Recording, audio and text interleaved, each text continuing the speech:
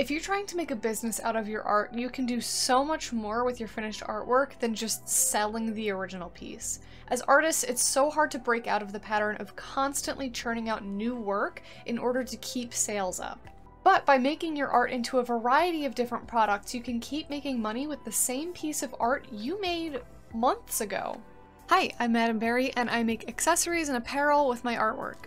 Today, I'm going to go through all of the different products that you can make with your artwork and how to do so, starting from the easiest and most accessible and ending with products that you might need to get specially manufactured.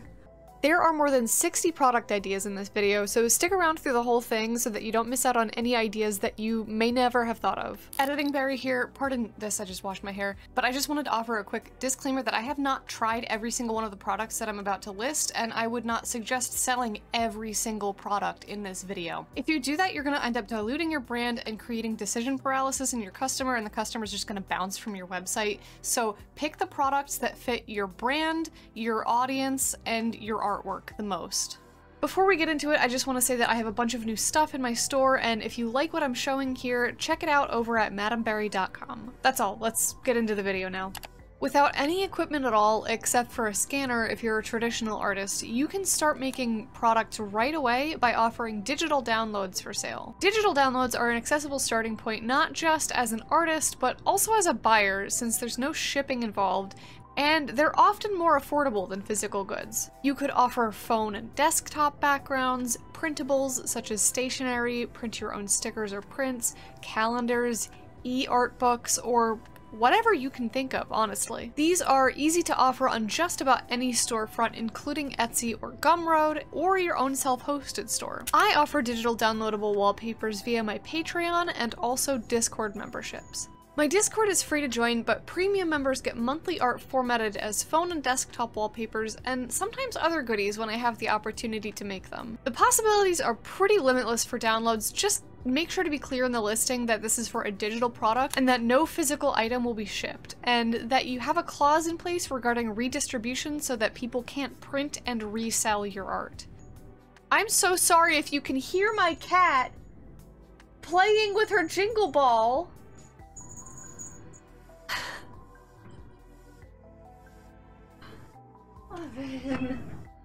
Speaking of prints, that brings us to the next product, and one of the most common: prints.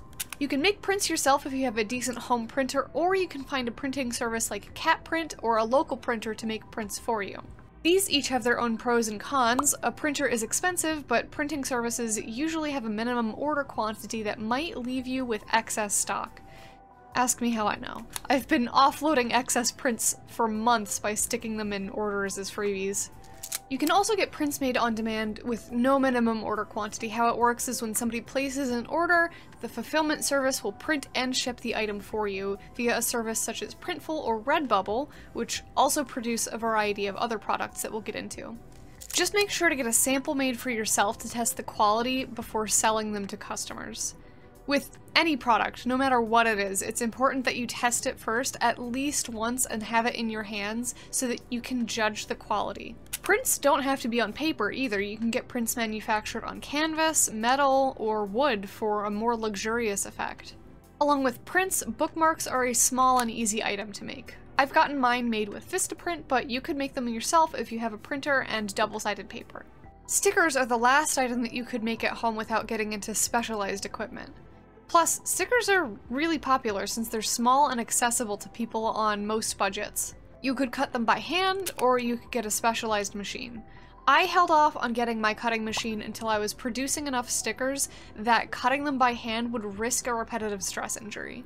But for small batches, some careful use of scissors or a rotary cutter would get the job done. You can also get special papers like holographic or clear vinyl, or look into a manufacturer such as Sticker App, who can do all sorts of stunning combos of holographic, glitter, semi-transparency, even glow-in-the-dark, and more. Unless you have specialized equipment at home, these next items will likely take working with a manufacturer. But real quick, if you're finding this video helpful so far, hit the thumbs up button so that YouTube knows to share it with more people who want to find this info. Circling back to paper items, stationery is an increasingly popular category, and some items like notepads and greeting cards are fairly easy to produce at home. Others, such as sticky notes, notebooks, sketchbooks, or washi tape, would likely need the services of a manufacturer. With the right formatting, your small sticker design could work great in the corners of a lined notepad or repeated on washi tape. You could even sell custom printed pens as upsells so that people have matching stationery and writing utensils. Art books and zines can be done in a very DIY style, or professionally printed for gorgeous full-color spreads, depending on your aesthetic goals. There are some easy printable DIY zine templates out there for you to follow. You can print books at home if you have the equipment, or find a manufacturer. In the past, I've used Mixam for my art books, and I recommend their services highly. A really trendy printing technique right now is called risograph. Riso printing uses different spot tones overlapped with each other, printed via a specialized printing machine. You can usually find local risograph printers in a nearby city, and these make for great trendy indie-looking zines. Speaking of full-color print items though, calendars are a great way to display a small collection of art and provide a useful product to your customer. If you've got 12 pieces of art with a kind of similar theme, you can put a calendar together in pretty much no time. Moving away from paper products now, keychains are a small and attractive item that can be budget-friendly to make and to sell. You can make them yourself with clay if you have the skill, but unless you want to remake your art by hand over and over again, you may want to get them printed by a manufacturer. You can get many different kinds of printed keychains made, including acrylic, wood, metal, and more. Pay attention to the minimum order quantity. If you're just starting out, you don't want to be buying 100 keychains unless you know you're going to sell them all. Almost anything that you can make a keychain out of, you can also make a pin. Just instead of a hole on top for a jump ring, you put a pin back on it. The most trendy type of pin to make right now is an enamel pin, but these can be expensive to produce and come with some artwork limitations. Colors have to be separated by a line of metal, unless you pay extra for screen printing on top of the pin. Acrylic and wood pins, however, are less expensive to make and usually have lower minimum order quantities, and can print in full color with gradients. You can also make pinback buttons, which are made with a printed piece of paper pressed between a metal disc and a plastic cover. These can be made at home using a button press for fairly cheap, or via a manufacturer, and they can come in different shapes such as hearts, stars, and even kitty faces. If you can make a keychain out of it, you can probably make earrings or a pendant necklace out of it too, provided the design downscales well. I actually make these with shrink film paper and some epoxy resin for a shiny protective coating, but clay charms and manufactured acrylic charms also work. Heck, you could even get really fancy with a laser cutter, and I would be extremely jealous of you. Embroidered patches are a fun and attractive way to let people choose where to add some flair to their clothing or bags. They can be custom ordered for die-cut shapes, that means the outline of the patch follows the shape of the artwork, or even printed on demand in basic shapes like circles or squares. This idea can be kind of combined with a keychain to make an embroidered luggage tag. I think these are really cool and useful for customers who travel a lot. If you have an embroidery machine, embroidered items can even be made at home. And again, I will be jealous. I'm not allowed to buy any more machines. I don't have enough outlets to put them in. For the entertainment expo and anime convention lover, lanyards are a popular item that can be made using a manufacturer like Vograce. On the topic of customizing clothing, it has never been easier to print your artwork on a t-shirt or other apparel such as pants, jackets, socks, or even shoes. Screen printing can be done at home, but if you want full color printing, you'll have to look into a manufacturer to make direct-to-garment or sublimation printed apparel. Luckily, these can be done via print-on-demand services such as Printful, which has an incredibly wide variety of products to print on, as well as embroidery services so that you can make embroidered apparel and accessories like these cozy knit beanies I've made. Clothes aren't the only thing that can be printed on. Tote bags are a fun way to add extra flair to any outfit and are being widely used in favor of plastic shopping bags. So if you want to offer something that is both useful and allows a customer to accessorize in a variety of fun ways, tote bags are a great option. There are many other bag types that you can get printed on demand too, including laptop sleeves, duffel bags, backpacks, fanny packs, and more. To offer something unique for a customer's personal life, you could offer art on pillow covers, blankets, wall tapestries, shower curtains, rugs, towels, or bed linens. Some manufacturers such as Society6 have the capability to produce peel and stick wallpaper and gift wrapping paper. If your target audience is interested in home decor, or your art caters to an aesthetic that suits this sort of product, this can be a great way to increase the variety of products you offer. For some more office-oriented ideas, wall clocks, mouse pads, and pencil cases can be easily printed on demand.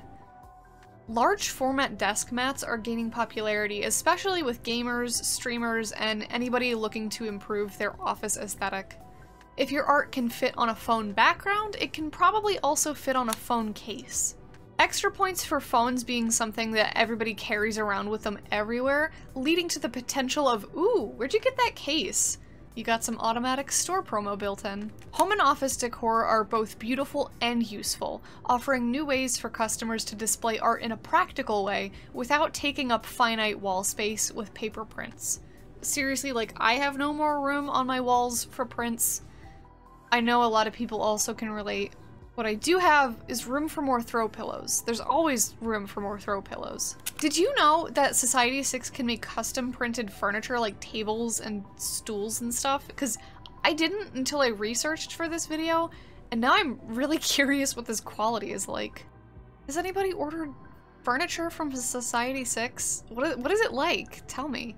You can also get your artwork printed on ready-to-sew fabric using a service like Spoonflower and make literally anything you want out of that fabric. If you sew, if you have good sewing skills, the opportunities are quite literally endless. Some other practical ideas for printing your art are on mugs, water bottles, and tumblers. You can find some print-on-demand options for these or get them printed in bulk. I know I could use more reminders to hydrate. So could you. If your audience has a cozy cottage vibe, custom jigsaw puzzles could be a huge hit. Unlike some of the previous options listed, you don't even have to do too much extra formatting to these, since it's literally just a rectangle that the manufacturer cuts in random places.